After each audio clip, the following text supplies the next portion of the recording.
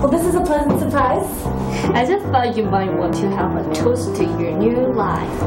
You still need some furniture. I'm trying to make it as homey as possible with what I have. I have some kitchenware and things, so I can bring it over. Oh, if it's not too much trouble. Do you have a corkscrew? I do not.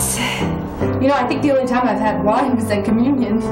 Well, I'll save it for the special night with your new boyfriend. You're always making eyes with him. Just like his dimples.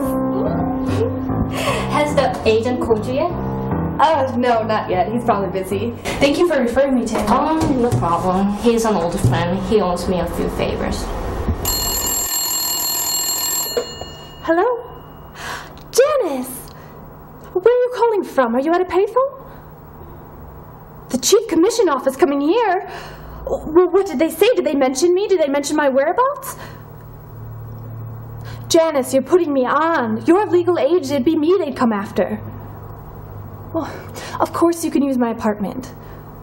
Just so long as they don't come around here knocking in the future. Well, what am I supposed to do if she wants to come up here? Hide in the hamper? I understand. Well, hey, why don't I grab us a couple malts and we can enjoy them when you're finished? Okay.